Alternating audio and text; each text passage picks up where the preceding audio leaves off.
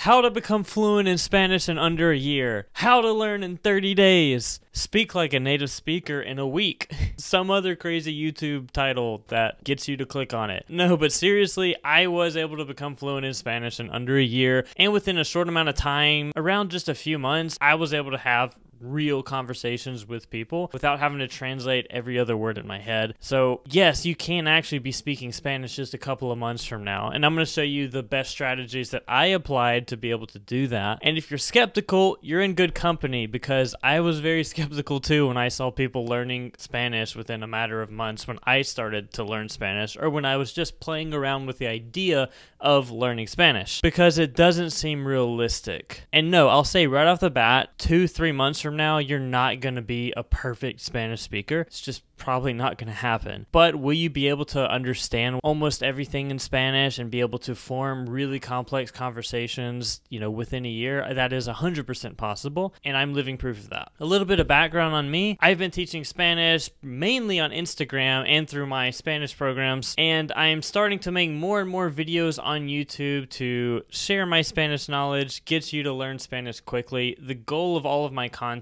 is just that, to teach Spanish in a sort of non-traditional way, because I personally had to learn Spanish just like you, so I can explain things in a different way than, let's say, a native Spanish speaker could. So if that's something that interests you, please go ahead and show some love to this channel by liking this video and subscribing for more videos like this in the future. I'm going to stop rambling on about that now. Let's get into the reason why you decided to click on this video in the first place, because you want to learn Spanish and you don't want to waste a long time trying to do so. So obviously you're like me and you were impatient. What we have to understand when we're trying to learn Spanish quickly is that we have to do it in a different way than most people. We don't want to be normal. Normal people spend years and years inside of Spanish programs and university classes and all of this other stuff, and then they still, at the end of those 4 or 5 years, however long it took them to go through those programs, still don't feel like a confident Spanish speaker and still struggle to even understand basic conversations in Spanish. And I'm a witness to a lot of people who have done that. We don't want to be normal. We don't want to be like that, obviously. Instead, we want to learn like a baby. We want to look at the real experts of language learning, which are babies, of course, because babies learn super quick and we have no idea how they do it. That's because we don't really stop and look at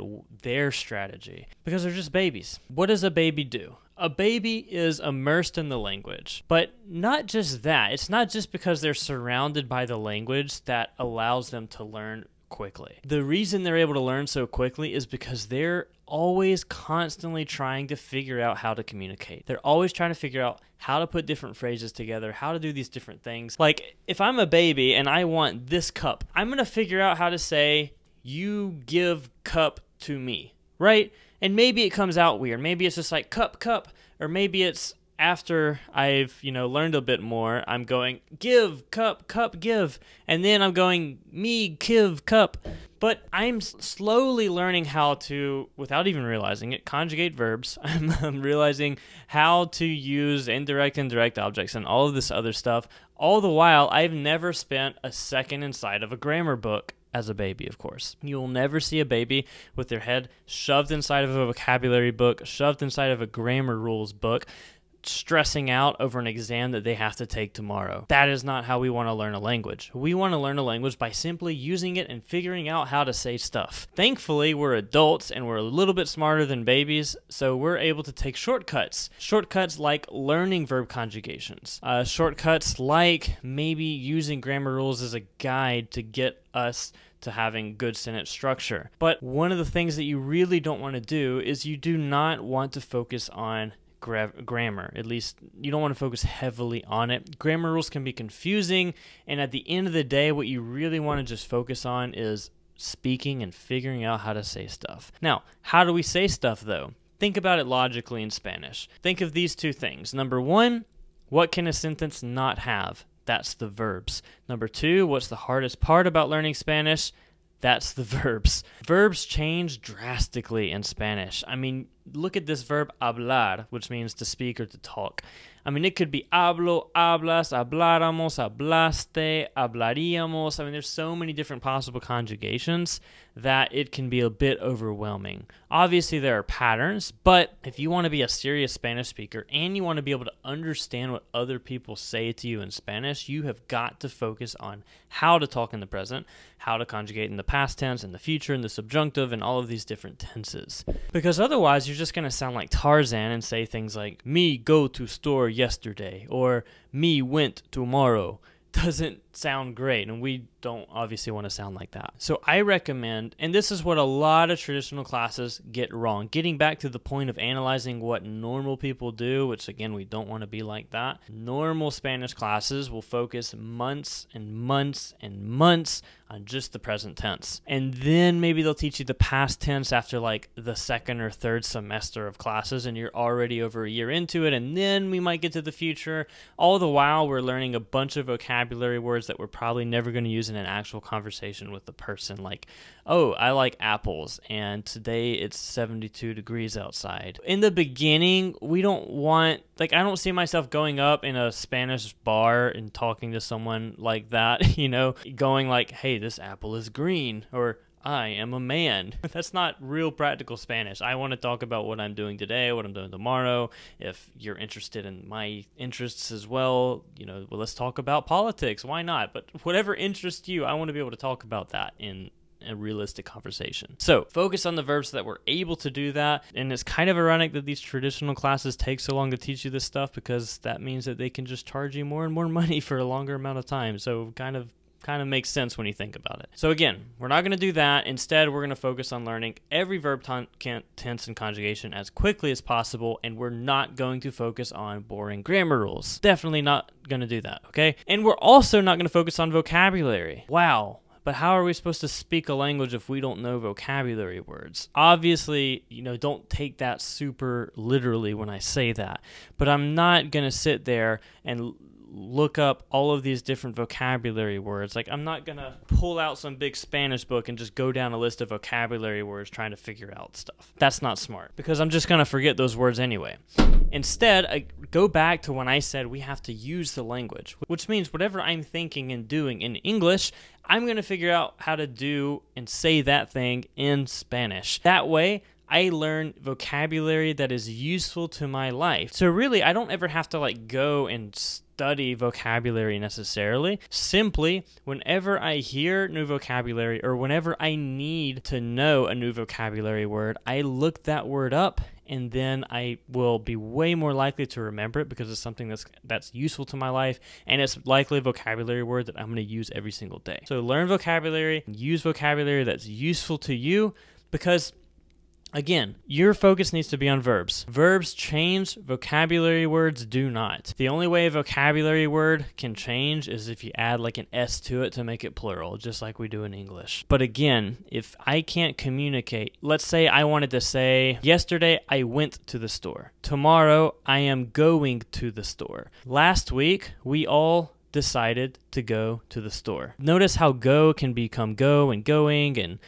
will go, would have gone, would go. In Spanish, these changes in these verbs are much more drastic, by the way. It could be fui, iré, voy a ir, fuera. There's a lot of different ways to conjugate the verb go, just to say that I am going, or would go, or will go, all of these other things. But notice how the word store would not change. It would just be tienda, whether I'm talking in the past, the present, the future, whatever tense. So again, I know I've said this so many times, but verbs needs to be your focus.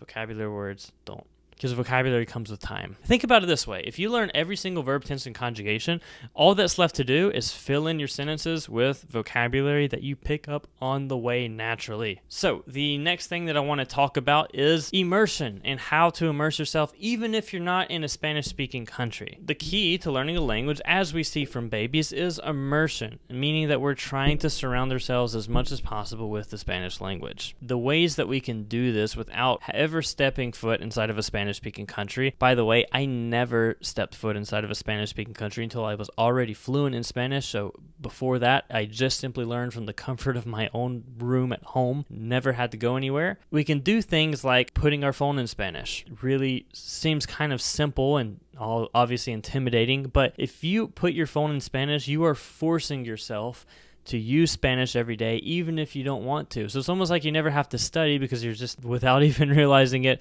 learning and practicing Spanish every single day throughout the day. You'll learn amazing and really useful vocabulary by doing this, because you'll learn how to say things like message, send message, typing. You'll learn the weather. That's how I learned the weather and the days of the week, was just looking at it in my phone every day. I didn't have to like sit there and study for tomorrow's weather and vocabulary Spanish exam, right? Putting your phone in Spanish, while it's difficult at first, you get used to it, and it almost puts your brain into a sort of survival mode where it's like, either you learn this or you're not going to be able to go about your day. So try to find a way to do that. I found ways to put my car in Spanish, which sounds crazy, but I just wanted total immersion.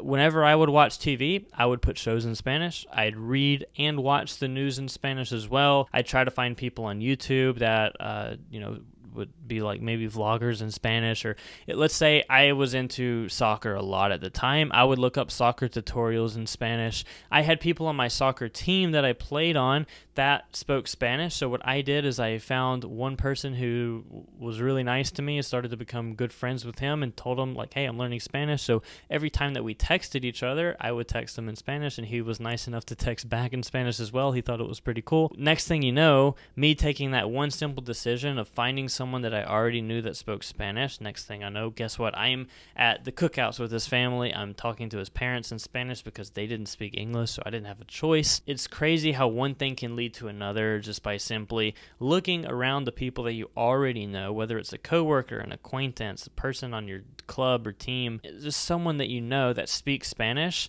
and just deciding to start trying to speak whenever you can in Spanish with them. If you're intimidated by that, I used a lot of different apps that connected me online, so I never had to speak to this person in person, in Spanish. Some apps are like HelloTalk and Tandem.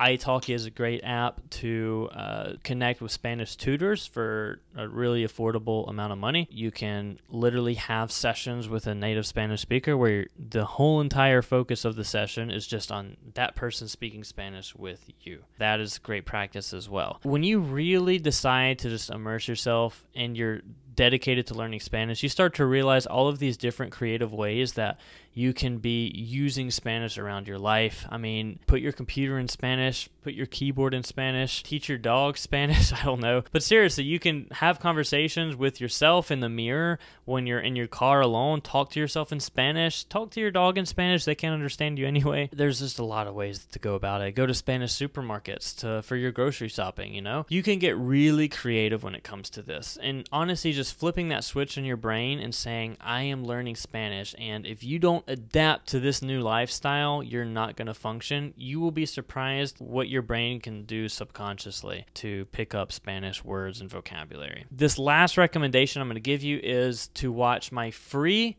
100% free training that goes into even more detail on the 3 strategies that I applied and my methodology to learning Spanish and becoming fluent in under a year. I show you specifically what I focused on, what I did not focus on, and even what resources you use and how to use them to learn Spanish quickly and take advantage of your time, so you're not wasting your time doing pointless learning, if that makes sense. Again, this training is 100% free. Click on the link in the description for that, and you can sign up and you can be watching that today. At the end of that training as well, you'll get a special invitation to my Spanish program if you're looking to learn everything from A to Z in Spanish within just a matter of months. You get lifetime access to a self-guided Spanish program that you can watch anywhere on your phone or your computer. They're lessons done by me, so it's not like grammar rules. It's the grammar rules without the grammar. I teach you Spanish in a very easy and simple way to understand, just like in all of my Instagram lessons and all of my YouTube videos as well. You get private Facebook communities, accountability groups, and you also get weekly live Q&A sessions with me, monthly sessions with a native speaker, all kinds of stuff within that program. At the end of that training, you can hear more about that. But thank you for watching this video. If you found a ton of value in this, please show some love by liking and subscribing and even commenting.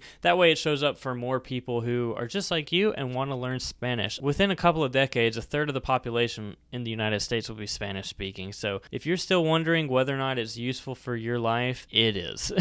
Whether you're trying to find new relationships, whether you're trying to travel, or whether you're trying to improve your career and your career opportunities, Spanish is an amazing language. Best food, best music, and best people. What more could you ask for, honestly? So, I mean, really just sit there and imagine yourself speaking Spanish with people, like literally speaking a different language than your native language just a few months from now. I'm telling you, it's the coolest thing in the world. Again, check out that free training if you're serious about learning Spanish and you see yourself speaking within a few months from now. See you in the next video. Ciao.